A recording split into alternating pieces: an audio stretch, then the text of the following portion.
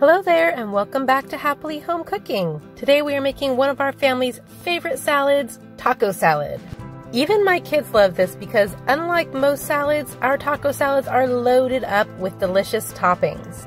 And of course there are probably 1,000 different ways to make a good taco salad, but today I'm going to be showing you some of our favorite toppings along with the homemade taco seasoning I use to season our taco meat, a quick salsa ranch dressing, and how we make some homemade crispy baked tortilla shell bowls.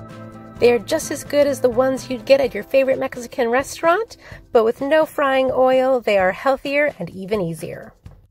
So if you are ready for some new ideas on how to maybe spice up your Taco Tuesday or Taco Salad Tuesday, make sure you are subscribed to our channel and then stay with me and I'm going to show you how we make our homemade taco salads.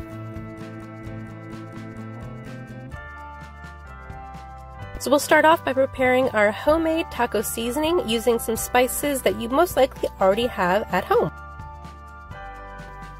In a mason jar or just a plastic container is fine. We'll start with a half a cup of chili powder, 3 tablespoons of onion powder, 3 tablespoons instant minced onion, 2 tablespoons of sea salt, 2 tablespoons of cumin, 1 tablespoon of garlic powder, and 1 tablespoon of paprika.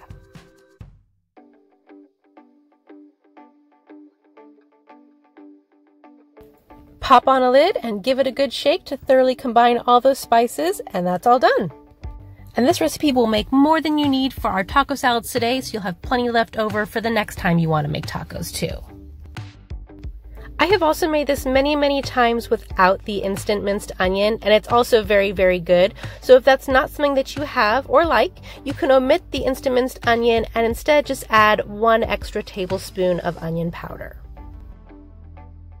So now the next thing that we'll prepare is our salsa ranch dressing.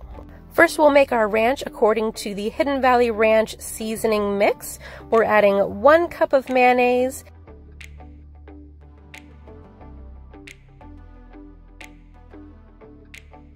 and 1 cup of milk, along with 3 tablespoons of the ranch mix.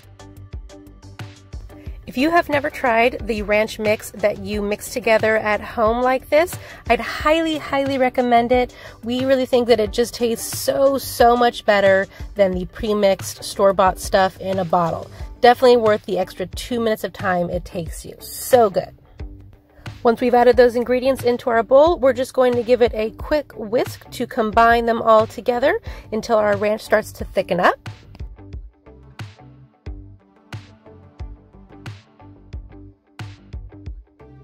And once it's nice and thick, transfer it into a jar. Now we'll just add in a few tablespoons of your favorite salsa, and there you have a salsa ranch dressing. Quick and easy, but definitely a great addition to our taco salad. If you have a favorite recipe for either homemade salsa or your own homemade ranch dressing mix, I would love it if you would leave it in the comments. I know I would love to try it, and I'm sure a lot of other people would as well. I have tried making my own ranch dressing from scratch before, and I just haven't found the right recipe for me. So for us, this Hidden Valley mix is still at the top of the charts, but I would love it if somebody has something homemade. This way certainly is quick and easy, and it definitely adds great flavor to our homemade taco salads.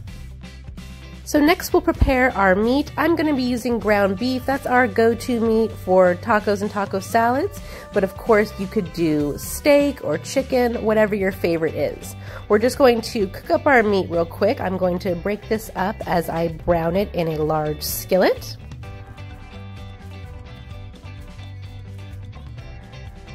Once it's all browned, I'm going to drain off the grease. I do have this great little strainer that I use a lot of the times, but when it comes to taco meat, for some reason, I like to be stubborn and kind of play taco meat roulette. Trying to drain off the grease without letting it fall into the bowl is always a fun challenge. Alright, so now back on the stove, we're going to add in our taco seasoning to our meat that has now been drained. We like to add about 2 tablespoons of our homemade taco seasoning per pound of meat. And of course, you don't have to use a homemade taco seasoning. There is nothing wrong with buying a pre-mixed seasoning. No judgments here. Do whatever you like. We're going to stir that together real quick to disperse all of our seasoning.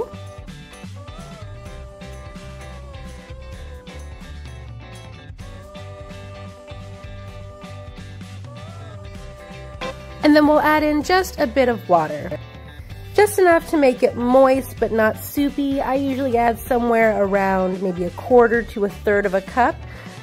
As you mix it around, it will kind of absorb into the meat. And I look for just a little bit of liquid left in the bottom of the pan.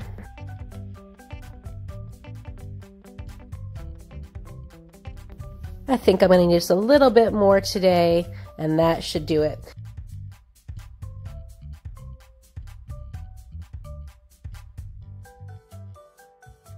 Once that water is all mixed into our meat and seasonings, I'm just going to turn this heat down to low and let it simmer for about 10 minutes or so, and then this is ready to go.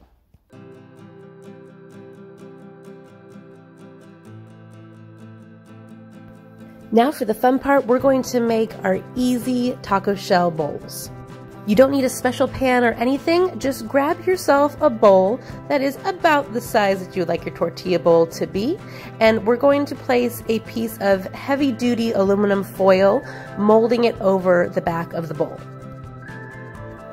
Then we'll place it onto a baking sheet, and I'll make one more. I can squeeze 2 of these onto 1 baking sheet. After scouring the internet, this is the easiest method that I found, and honestly, it works out great.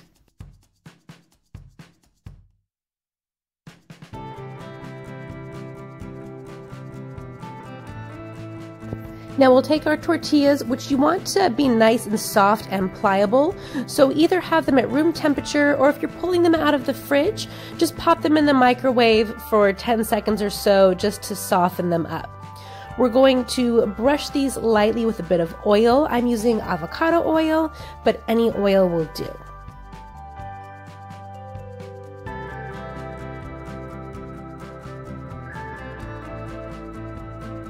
We're going to get them on both sides.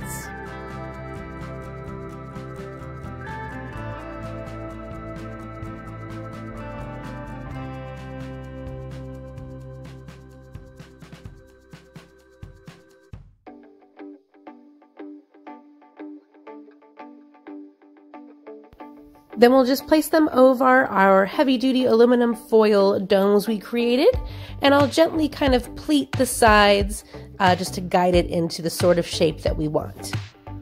Believe it or not, this heavy-duty foil is strong enough to hold up to the weight of the tortillas, which is awesome. I have a feeling that regular aluminum foil might not be strong enough, but if you try it, let me know. I found this to be the easiest way to get nice, uniform bowls without having to buy special taco salad bowl pans or something like that.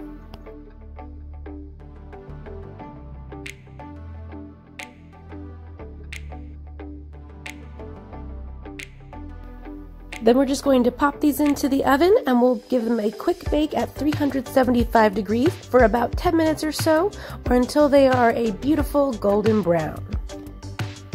Transfer them to a cooling rack to let them cool down, and these will stay nice and crispy, so you can do these in advance if you like. They stay nice and crispy actually for a couple of days. Repeat to make as many bowls as you like, and this will be a beautiful addition to your homemade taco salads. And now for all of the other yummy things that make taco salads one of our favorites. For lettuce, we like to use a combination of romaine and iceberg.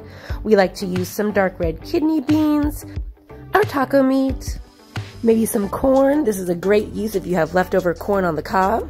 Some shredded cheese of your choice. We use a Mexican blend, some sliced olives, diced red bell pepper. We like to use some sliced radishes, and I like to add a little something spicy, some sliced pepperoncinis or jalapenos. Tomatoes of your choice. I love grape tomatoes, some diced fresh avocado, and maybe some sliced green onions. If you have some other favorite ingredient additions, I would love to hear them. Share them with us in the comments. These are just some of our favorites. To make serving dinner easy, do it taco bar style. Everyone can assemble their own salad with the toppings that they like, and everyone will be happy. Don't forget to top it with your salsa ranch dressing, and everyone is in for a delicious taco salad dinner. This is one of the few times I can serve only salad for dinner and hear zero moans or groans from the kiddos. And just a side note, if you don't want to make your own taco bowl shells or don't have tortillas on hand, get yourself some tortilla chips or some yummy little Santa Fe style tortilla strips like these. They are equally delicious. Or do both. And that's how our family likes to enjoy our taco salads. These make an excellent weeknight dinner or really for any time. I hope we were able to give you maybe some new ideas to spice up your taco night. Thank you so much for joining me. Make sure that you are subscribed to our channel and turn on your notifications so that you will get notified when we upload our next delicious family favorite recipe. Happy home cooking!